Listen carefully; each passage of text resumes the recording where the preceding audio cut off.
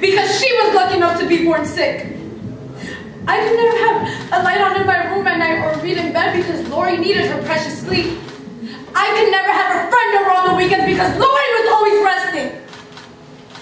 I used to pray I get some terrible disease or get hit by a car so I'd have a leg all twisted and crippled.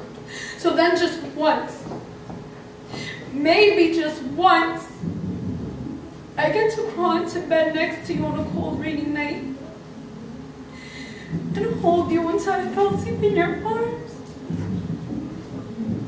Just once.